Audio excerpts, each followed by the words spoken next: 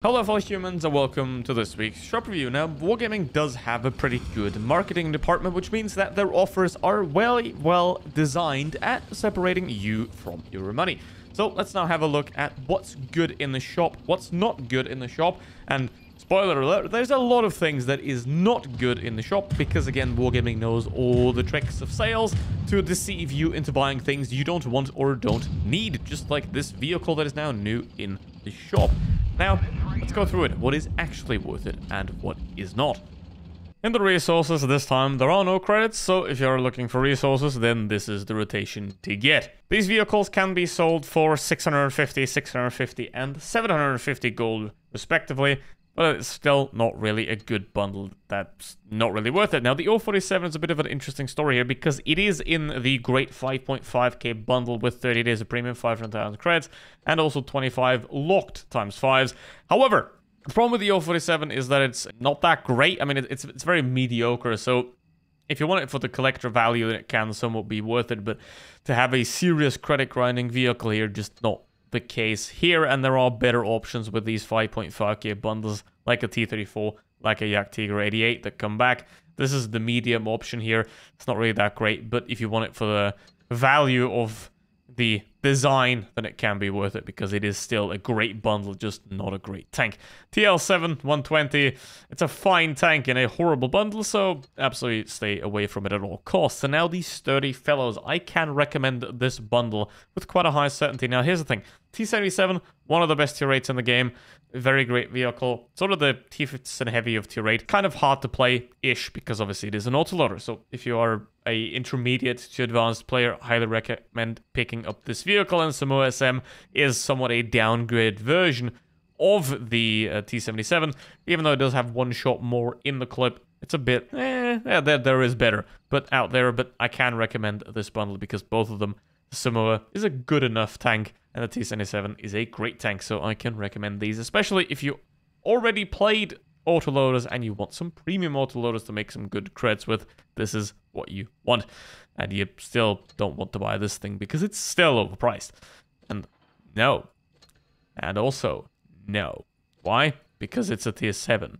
It's very difficult to play, but 5k gold, 14 days of premium, it's not even 30 days, so like, you're getting ripped off in comparison to the 047, which it's not a great tank, but you're getting ripped off here, so don't buy that at all. The Mighty Partners, pretty much the same. Both vehicles have been given away for free in the past, and the Skoda T45 has no place in a bundle that actually costs money. So let's say the E75 TS is paired with a M4190. Then this would be an excellent price and an excellent bundle, but that's not the case here, so I would stay away from this vehicle as well, because it's the 5A, and it's still not good. The AMX M454 is being sold again in the shop for 20k as a tank itself. Bit much, given that the Chieftain is a better vehicle and has been sold for a significant less, and the T95 E6 has been sold for as low as 12,000 in an auction, so this is not really a good price for not such a good vehicle. I mean, it is quite useful for tournaments, for example. However, the problem is, this is a absolutely massive target with no side armor whatsoever,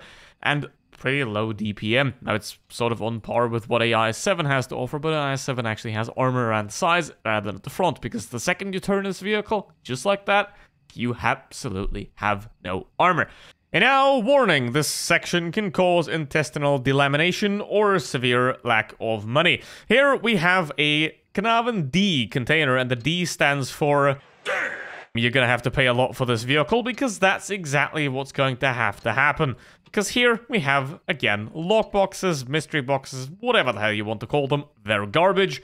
And the vehicle inside, well, we'll have a look at that later. But again, lockboxes are even worse of a sales model and also worse of a reward model than regular crates. So this is a very horrible deal right here. And then there is the bad company containers, and Wargaming at least has some sense of self-reflection, putting something with that name into the store. But again, do not buy any of these containers whatsoever. It doesn't matter if they're European, KPZ, RH, whatever. It does not matter. I don't care if you shove them up your ass. Just don't buy them. Furthermore, there is this colossal abomination where you can gamble to gamble, which is always very lovely. But as they say, it is very simple to separate a simple mind from their money, and that is exactly what this is. So again, stay the hell away from it. Let's first look at the Caernarvon Defender in comparison to the Caernarvon and the Action X. Now, obviously, it has a lot worse DPM, but it has 280 alpha damage and a 3-shot autoloader. The accuracy and aim time is worse. The gun depression is the same at 10 degrees, and the power to weight ratio is just slightly better than of the Action X and the regular Caernarvon. So, not really much here, and also the armor doesn't really look that great in comparison, but I have something more for you.